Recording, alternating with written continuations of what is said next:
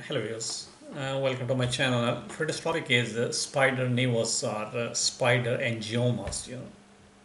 But before starting this topic, I would like to request you to like, subscribe, and share these videos to support this channel. And if you need more information about any disease or any medical condition, in that case, you can visit my website, which is www.diseasesandtreatment.com, and the link for the website is just below this video in the description area. So you can click that link to visit the website. And to subscribe this channel, the subscribe button is also just below this video, so don't forget to click the button if you haven't already subscribed. Now I come to the topic, what are the spider angiomas? You know the spider nevus, it has several names, like spider veins or the spider angioma or nevus areneus and vascular spider. So these are the different names which are used for the same medical condition. And spider nevus is a collection of small dilated arterioles, or the blood vessels, which are clustered very close to the surface of the skin. And the cluster of vessels is a web-like, with a central spot and radiating vessels. So the spider nervi is the plural, which is plural. It can be caused by injuries, it can be caused by sun exposure, it can be caused by the hormonal changes, or maybe because of the liver diseases, but often can many times we don't know the cause. And the most people they are not most of them, they are not the concerned. And in some cases they cause discomfort. And the vessel clusters can be treated or it can be removed in a number of ways, and which include like the use of compression stockings, chemical injections, and laser treatments. The next thing is, what are the symptoms? Well, for most people with the spider nevus, so the only symptom is the appearance of the vessel cluster, and there may be a red dot in the center of the cluster of like thin vessels. And but this is not always the case. The thin vessels from a web-like shape, or the red or the blue or the purple color. And when you apply the pressure, they will disappear and then reappear because blood is flowing back into the vessels. And spider nevi can occur anywhere on the body, but they are most common on the face, on the neck, on the legs, and sun exposed areas. And some people may experience like aching or the burning in the area. And this pain occurs most commonly when the vessels are in the legs, and after a long period of standing. And they are usually not a cause for any concern, if you don't have any symptoms or health conditions. The next thing is, when to see the doctor, and what are the causes. If you have any problem apart from the appearance, should talk to your doctor. And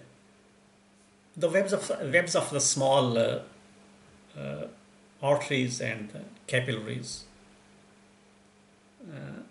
that appear close to the skin or abnormal. And what causes this to happen is not clear, and it's not understood. And the scientists believe that the various factors may play an important role in the spider nervi, and these may include like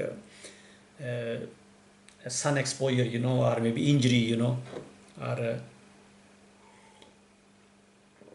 maybe the changes in the hormone levels, or underlying illnesses such as liver disease, and especially if there is more than one,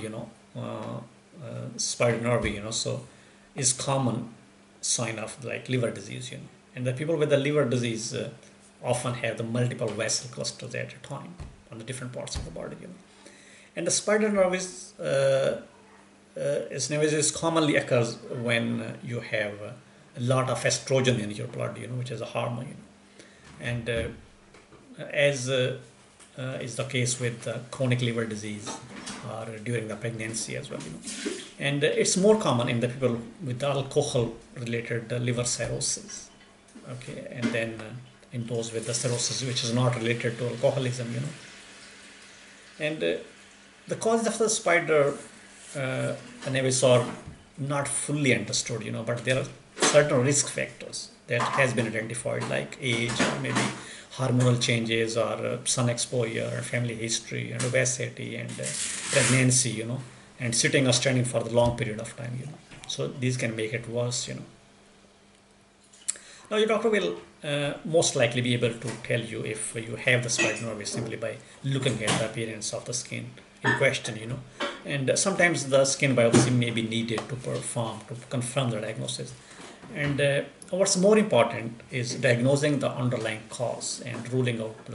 any medical conditions which are causing these vessel clusters, And you will be asked about hormone supplements if you're taking any one, and any other medications that you're taking, or any prescription or over-the-counter medications, And your doctor will also ask you about alcohol consumption, Are you alcoholic, and you have any liver disease, And it may be a sign of the liver disease, which is induced by the liver cirrhosis, which due to the alcoholism, And if the liver problems are suspected, your doctor will draw a sample of your blood to test for the liver function test, And the liver is responsible for many important, it has a very important responsibilities, such as detoxifying the blood and helping to digest the food and producing the proteins that help to clot the blood, And the liver disease testing, also called as liver panel, or the liver function test, they involves taking blood samples to test for the enzymes and the proteins produced and excreted by the liver, So the increased or the decreased levels of these substances, as well as the presence of certain types, can signal the liver disease, And then your doctor will perform the further tests to see the liver health, Now once diagnosed, then what are the treatment options? In many cases there's no treatment which is required, if these clusters of blood vessels, they are not causing any problem, And if they are not causing like uncomfortable burning or itching, and they are not related to the liver disease, in that case you may not need any treatment, And if they cause discomfort, or if you choose to have them treated for the cosmetic reasons, there are several choices like laser treatment, or maybe, and many other medications as well, And you may not be able to prevent this condition entirely, And if you are predisposed to this condition due to the family history and the genetics,